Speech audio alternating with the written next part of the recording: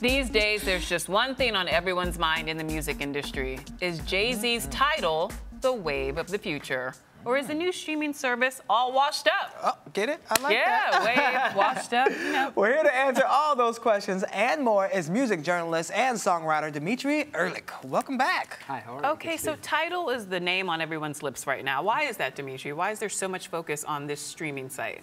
Well, I think the backstory was kind of a good thing, which was to have an artist finally own and step into this business, which many people think is the future of the way music's going to be distributed. Right. So, you know, having someone who's really widely loved and respected like Jay-Z, that seemed like a good thing. And his basic mission was to pay songwriters better, more fair royalties. So there were two good things going in his favor, you know, from the beginning. And actually, the early days of the rollout, he had like 800,000 subscribers in the first month. It looked pretty good. Right. But I think there were two problems. One was the way he marketed the rollout was he used Beyonce and Nicki Minaj and a lot of, you know, Madonna.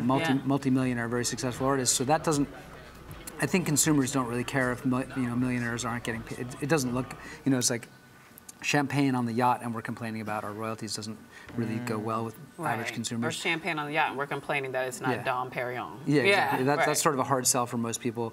And I think the other thing is functionally the user interface was worse than clunky. A lot of people really thought it was awful. So, you know, and also in contrast to Rhapsody and Pandora and Spotify, the one distinguishing factor about Tidal was you have to pay. It's $10, $9.99 a month for the basic and $19.99 I think. So you can't use it for free, you can't get a free sample, and then when you put that money down, you're getting a less than wonderful user experience.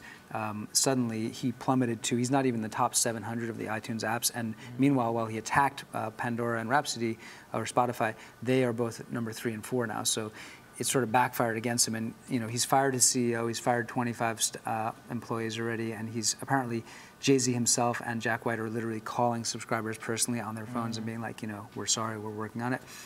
But it's a pretty... Okay, but are these just the normal problems of a startup company? Because Jay-Z's been tweeting, going on rants, saying he's just a startup, give him time, you know, hang in there. And other people are saying it's failing, it's over. So what's the real story? Well, I think, first of all, most startups are not run by Jay-Z, so he can't really, he can't play it both ways. He can't be like, I'm just a humble little guy starting up in my fruit stand on the street. You know, he's a very experienced, he's Jay-Z, he is a CEO, he's got business experience, artist experience, a huge profile, so he's obviously invited that scrutiny by virtue of his name. You know, he also has, I think, a lot of goodwill, and there's equity in his name and his brand. People love him, and so I think he has much more in his favor than if this was just a startup that sort of, you know, bungled it. But we'll see. It's a very, you know, it's a tough market. Plus, he's also competing with Dr. Dre and Apple.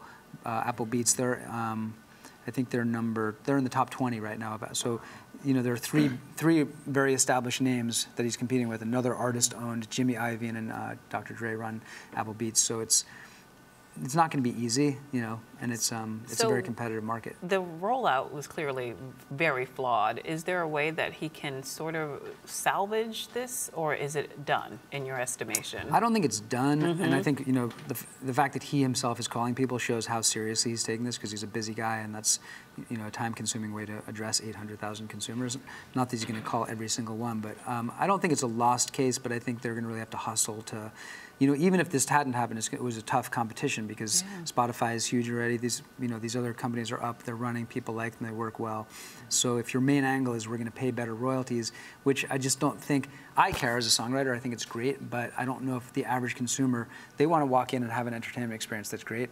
They probably, they're not really that concerned. Like, if you see a movie, you're like, is this a good movie? Was it easy to get tickets? You're not like, is George Clooney getting paid fairly? That's true. Yeah. Well, you mentioned the fact that you're a songwriter. Do you receive royalties from? I do, and you know, I've had some of my songs have had millions of plays on YouTube. That, you know, they're on Spotify.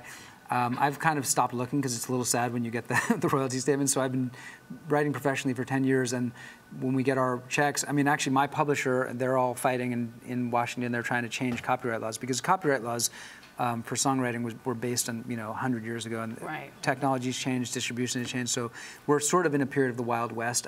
I am optimistic that we'll figure out a fair way, and people love music, but right now, what I always tell people, it's like, if you owned a furniture store and someone found a way to walk into your store and walk away with your stuff, you know, that's basically how we feel. It's like, this is our living, and it's also, you know, we're not necessarily trying to, you know, rip anyone else off, but we also just want to get paid fairly for our work. And I think it's not just songwriters, it's, you know, film writers, television writers, authors, anyone creating intellectual property is sort of the digital revolution has suddenly it's become very easy to like replicate and distribute. Yeah. So what's your final prediction on Tidal? Do you think it'll stick around, or will it?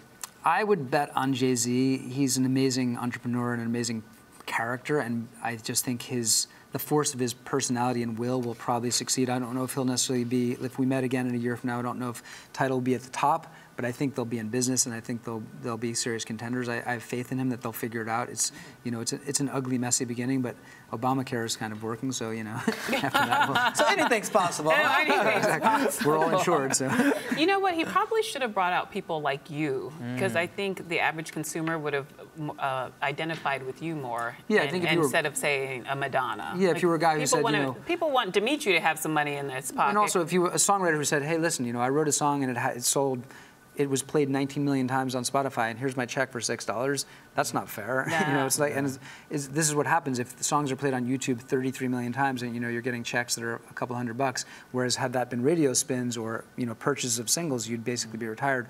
We have to find some fair balance, and like I said, I think it's early days, but the good news is people love music, and once we figure out, I think most people will pay a fair price once we figure out how to have a system that makes that easy. Well, once it's figured out, please come back and tell us all about it. I'll be coming back in my gold Rolls Royce when I... Oh, I like that. I like that. Jay-Z needs to call Dimitri out, doesn't he? Give him a call. He needs to be on his advisory board. Thank you so much for clearing all that up for us. You. All right, we'll be right back with more Rise 360.